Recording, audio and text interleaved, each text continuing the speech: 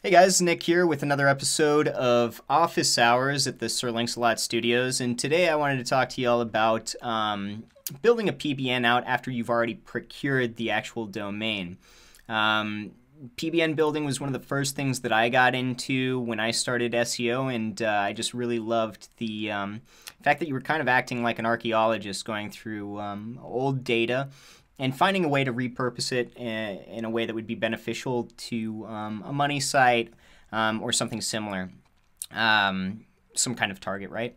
So what I wanted to give, especially beginners today, was just a sort of template on how to go about building your first PBN, so one domain, and what to look for, what to do, and kind of give you a blueprint on how to start building a PBN if that's something that might interest you. So diving right into it, I've got this outline here that I've developed for you guys.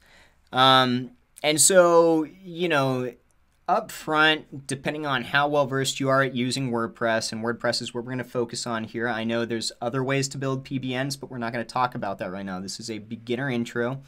So if you're a little bit more advanced, maybe looking for archive rebuilds or something like that, maybe not the best video, but still always a refresher, or maybe there's something that, you find interesting that maybe you don't implement on your current builds.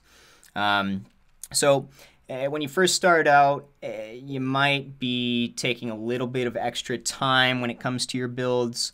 But overall, once you get in the swing of things and you understand where everything's at and the basic moving parts of a PBN, you'll be able to come in here, execute this task list in, let's say, under an hour.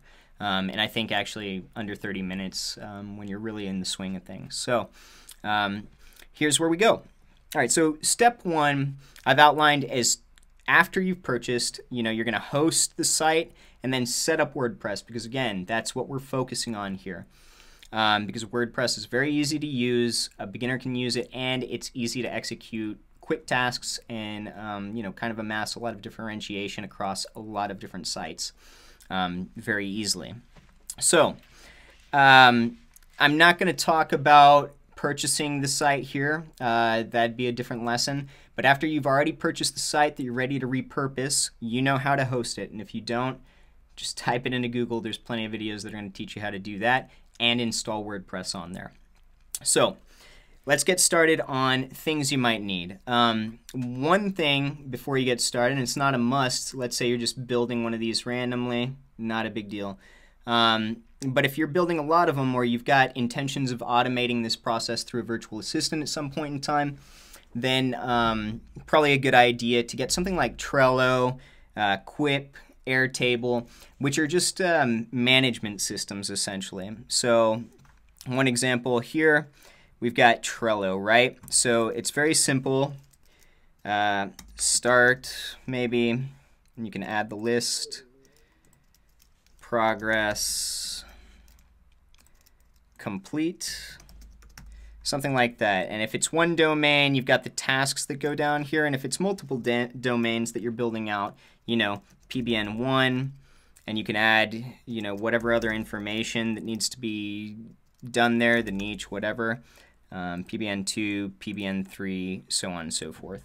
But this is going to give you a management template that's very easy to use, doesn't take a whole lot of work, and just gets saved, especially if you're not doing everything in one day, or if you're working on big projects, again, automated through virtual assistants. So after you've got that set up and you're ready to move forward, you get your site hosted. And the one thing that I will talk about is in your registrar, you're going to want to make sure that either your registrant info is set to private, or if you don't want to use privacy, which I would recommend if you've got a big PBN, not just putting privacy on your entire PBN, as that could be a footprint as well, but diversifying using different personas. So, different ways to do that would be ask your neighbor, friends, etc., I guess. But let's say, you've got no friends. Well, a quick Google search, something like fake name generator, maybe, I think might yield you something that would be a useful tool. I think it's against ICANN, but people I've heard use this. So you'd set it to random. Whatever the TLD is typically how you'd go about using, how you'd classify the name and then the country that they are in. But one thing to note that I've heard about was that these addresses are fairly faulty. So it's always good to just make sure that this is an actual address. And so this one happens to be, but if it's not, I've heard that people would come in here, find a building with, no information, and then go ahead and pull the information from right here. But again, that's against ICANN policy. Use it at your own risk, I guess. So once you've got things set to private or somebody else's name, you never want to have the same name across any PBNs, especially if they're going to the same money sites. The idea is to create a footprint-free scenario that's not going to be traceable by Google or any other search engine's crawlers, right? So step one is make sure that your registrant info is going to be diversified, in essence. Now, step two, research, rebuild, and go ahead and add things to this WordPress hosted site. So first things first, remove sample pages and posts. Very simple to do. Right now, I'm just going to use nickaltimore.com, which literally has nothing on it as an example. There's no backlinks. It's not going to be used as a PBN, so purely for example purposes, but you'll get the idea of how to navigate through WordPress to execute these tasks that I'm going to list in this task sheet. So to remove posts and pages, you just go to either the post section or pages section. You're going to click on, this hello world stuff, and you're going to go ahead and trash them, okay? We're doing that for pages and posts so that there's nothing there. Then, and I'm not going to go over the specifics of this really, but we do have a tutorial on how to use Ahrefs to analyze a site. And that would be very beneficial if you're not familiar with doing so before you move forward with this particular practice. Now, if you are familiar, of course, you've already bought the domain, what niche it is, and you're going to do that by combing through the backlinks, combing through the anchors, and maybe even pulling up this site, archive.org, and looking up a historical version of the site itself so that you can gauge what niche this particular site's going to be in. Then, in Ahrefs, you're going to look at the top pages, right? Typically, you look at this by best by links because you've, let's say, got an expired domain and you're trying to repurpose the juice that used to go to a specific page on this site. You don't want that to just 404 and disappear. You're trying to keep as much of that flowing to this new PBN as possible. So you're going to do that by looking up which articles had the most links going to them, rebuilding those pages within your own site, and then do this as a post. That way, the posts, because we're going to set it up to show on homepage, just go through the natural progression of being posted first on the homepage and then rolling off as time and posts continue to go through the blog or the PBN. So you can do this by going to a place like iWriter, which I'm sure the vast majority of you guys are familiar with. You can use the cheap content. Just make sure that it's going to pass Copyscape. And that even though if it's a little bit rough, it's going to, not be plagiarized content, as that will definitely affect the ability for your PBN to pass juice to whatever asset you're trying to juice up. Now, plugins are something I talk about later on in this, but since it's pertinent here, I'm going to talk about them real briefly. 404 plugins for people that maybe purchased a domain that has like 700 inner pages with tons of links going to every inner page. Well, you know, let's say you don't have the resources to build every single one of those pages. You know, what are you going to do? 404 plugins can be used. I use them still regularly, but you want to use them sparingly. You know, if you've got a network of 10 sites, don't go putting them on 50+% of the network. You know, 404 to the homepage type redirects. You're going to want to diversify. And ultimately, I've found that still the best medicine or best recourse of action is to find PBNs that are going to have majority of the links going to the home page, or just a few pages, inner pages that you can rebuild the exact same permalink structure to, get similar content, and have them rebuilt that way. But yes, 404 plugins can be used for. They're not this absolute no-no that everybody says, you know, you should completely stay away from. Building a PBN is about staying natural. So, you know, it's natural for certain sites to use a plugin like that, that are actual sites.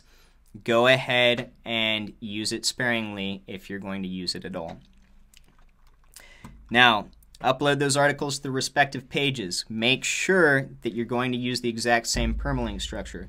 So let's say that the website was nickaltimore.com. I'd looked up the backlinks, and nickaltimore.com/super-mega-handsome had 10 million links going to it. Rebuild that page exactly as it is. You know, there are different ways to reuse that juice. However, this is a basic guide. Rebuild that page exactly as it stands, add content pertinent to exactly what that page was about, and that page is going to pass juice to you. And affect the overall power of the PBN itself. Then add extra pages, right? So these would be things like privacy policy and contact pages. For privacy policy, I've dropped a couple of links here, but if you type in privacy policies or privacy policies free into Google, you're going to get a plethora of different options of auto-generated privacy policies. Now, you don't want to do this on all your PBNs. You don't want to use the same privacy policy on all your PBNs. And you might even want to use something like a spinner to spin the content. I don't personally like to do that, but it is an option that people use. So leaving it there, again, you know, kind of gauge how hard you're spinning this content and how legible or illegible it might be. Things like that will affect the power of your PBN. Don't overthink it. The point is to just push power. And so, you know, don't get caught up on those kinds of things. If you've got 10 PBNs or you're starting off with like building 5 this way, fine, put a privacy policy on 2 or 3 of them. Just make sure you generate them from different places and that they're, you know, substantially different every time. Then the contact pages, this is simple. You use a plugin, type in contact into the plugins area, and we'll go ahead and show you that right now. And you're going to note that for all the plugins that I tell you to get, and you can also clean up the plugins, you just add new, and then search for a contact page, right? So you're going to have a bunch of different options. Find a free one, and then you can just use it as a contact page. Almost every website out there has a contact page. If you oversaturate this in a PBN, it's not an issue. However, if you use the exact same one over and over and over again, at some point it could become a footprint for you. So be mindful of the fact that you want to diversify, especially as you grow out PBNs. You know, 5 to 10, very easy to diversify. When you're talking about 500 to 1,000 or more, you know, things start to get a little bit trickier. Then you can go ahead and add things like, you know, the news blog page, write for us, work with us, for us, advertise, or anything else you might see on a real site. These are going to make good additions to menus that make the site look natural. They add content, they add relevance about the site, and overall just build up the authority of the PBN. So You know, this is where you can either get creative with it or just kind of set up a template that, you know, allows a VA to pick and choose from 4 or 5 of these different options. All right, so step 3 of building your PBN, design and details. Now, I know some people that don't bother with design at all on a PBN. They just have bare bones everything. They barely add images, stuff like that. I kind of stay away from that now, you know, because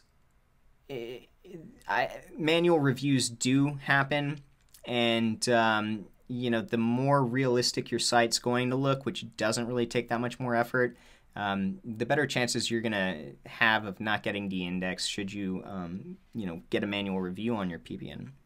So, first off, choose a theme that's going to fit the niche of your site. That's pretty easy to do. However, not all themes are created equal. Some of them are a little bit buggier than others. Some of them are trickier. So, you know, it's also good to get a set of maybe like 10 to 20 templates you like as you advance through PBN building. But for now, again, keeping it simple, so we'll just go to themes under appearance. I have a restaurateur one that, you know, I'm not even good at cooking, so we'll just go with 2016, something generic. So I'm going to activate it, and there we're good to go. So then you're going to want to choose the tagline, the name of the site, everything that a normal site would have. For a lot of these, you'll be able to find how to customize this site under the Customize section here. And site identity has that. So Nicholas Altimore for nickaltimore.com. If you ain't trapping, you know, you're dying. All right, so you get that idea. Next thing we want to do is go over to permalinks. So you're going to find that under settings, permalinks. And you're going to see that you've got quite a few different options. The one you want to choose when you're first getting into PBN building is just this, post to name, right? So it shows the entire permalink structure, or I guess it's going to give a percentage of it, but it'll resonate in the SERPs that way. For the beginning stages, this is the way you want to keep it, and that's going to just make your life a whole lot easier, and it's going to help with relevance within the permalink structure, then transcending to whatever you're trying to send power to, whatever money site you're trying to send power to. After that, you're going to want to create a logo or a favicon. Now, logomaker.com is my favorite one because it's super simple. There's nobody that can't make it work for them. Logomaker.com.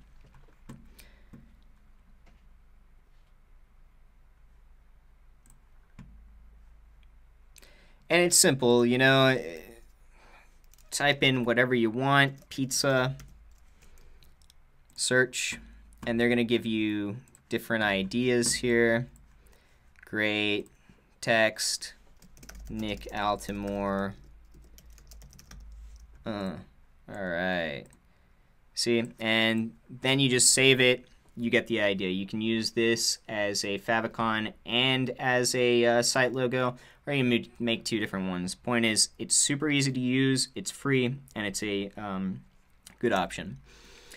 Then you can use canva.com to create a quality header. I'm not going to sign up for it right now, but Canva is going to give you a lot of really nice options as far as professional looking designs for, you know, headers of all styles, email templates, etc. And it's also free. Great option, especially when it comes to PBN building. So you're going to want to disable your emails and turn off commenting as well. And the way you do that is just come in here.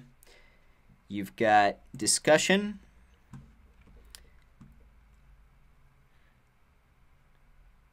Allow people to post. Don't need pingbacks. Don't need any notifications, etc. So you go through this. make sure that you're just removing anything that allows somebody to come in and spam your PBN with a bunch of junk comments. All right, now after you've done that, go ahead and adjust your widgets as well. You're going to find this under Appearance, Widgets, and here's where you can adjust what shows up on the sidebar. Leaving these the same all the time can create a footprint. So you're going to want to adjust these things so that they're unique to each PBN, right? It's very simple to do. Take whatever, add it, modify it, etc. And you can adjust that everywhere here. Next thing you're going to want to do is, and this is if you want to, you can add banners to make things look a bit more real. You can go to moat.com and get all kinds of free banners. All right, and so, once you're done with that, that's overall the design and details. Again, just like a real site, you can always modify it a bit more. Point of a PBN, though, is to build it up quick so you can generate power for another site. So typically people keep things to a minimal when it comes to design and those kinds of things. So then a next step is Step 4, diversify, and this is a very, very important one. The reason is because one of the biggest footprints that happen when building PBNs, especially for newer people, is that they use the same plugins or too many similar plugins, and boom. Google's algorithm doesn't need a manual review to note that all these PBNs pointed to one money site all have the same plugins, or a vast majority of plugins. It's a red flag, and it's going to get you popped. So use plugins to diversify, as well as, get things situated properly within the site. So, these are ideas in this list, but, it's never ending when it comes to finding new plugins to use and, how well you can diversify a PBN. So, big one is SEO plugins. We're all familiar with Yoast, Rank Math, things like that. But if you type in SEO in the plugins section, when you're adding new, you'll see that there is a multitude of options to pick, right? And one of the main things you're going to be doing with this is adjusting things like permalink structure, etc. Then a sitemap. Now, be sure that the sitemap, and WordPress will give you a little warning if this does happen, but be sure that the sitemap plugin does not interact negatively with the SEO plugin that often has a sitemap. So Yoast, for example, has its own sitemap. You're just going to want to make sure that you don't have two, or that they're not causing issues with one another. Then you're going to want something like a caching plugin. So if you type in cache, so C-A-C-H-E, a bunch are going to pop up as well. And you can use any of these to diversify that as well. And you're going to want to use a caching plugin on all your PBNs. There's plenty to choose from, so diversifying shouldn't be an issue there. A spam plugin is always useful, especially because PBNs don't get monitored all that well, unless you've got perfect management. Especially for a beginner, you might ignore certain things that go on, and before you know it, the site's been hacked and somebody else has been using it and abusing its power to their own benefit versus yourself. So spam's always a good one. Others that you might use, things like related posts, which are on your posts. It's going to show other posts that are relatable to the one that you just put up. Redirects, again, be very careful about using redirect plugins. As even if you use, 100 different plugins that are redirecting everything to the home page across 100 different sites, that's still a big footprint. Just use it sparingly, and use it on PBNs that have a lot of interpage juice that you most certainly want to save and send back to the home page. But again, sparingly. Social sharing things, counters, there's just non-stop plugins that can be used that you've probably already used on money sites, or that are just available if you just keep searching through the add plugins section. Others, this is a big one too, random plugins. So when I go in, I like to always add a couple of extra plugins as well that are just related to that particular PBN. So for mine, let's say I was making nickalthimore.com a website about cars. Type in car in the plugin section, and you're going to see that certain things like this come up. You don't actually have to use it, but you're diversifying what plugins are active on this site, and that is something that Google can crawl and see. So by adding a couple of random ones depending on the niche, you're going to help diversify that plugin portfolio for your entire PBN, and I highly recommend doing that. It's very simple to do. All right, and so then when you're done with that, essentially you're on to step 5, which is get ready to use your PBN. Now again, you can adjust things to make it look more real, to do any number of things. You can add all the content in the world. But the main thing is that don't overthink the use of this PBN, and don't send a brand new PBN, or if you're not very familiar with PBN use and you start doing things like this, move slowly with it.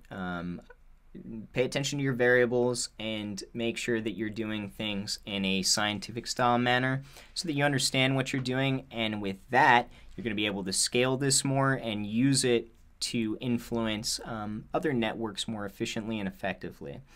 To do that, make sure that you're just thinking all the time what is natural for a website to do, and to mix things up, like outbound links from your posts. So, not just the same URL every single time from 15, 20 different PBNs, and you're not using a diversification of links, etc. That's not natural. Inner links, sprinkle those in the same way any other website would as well into your posts.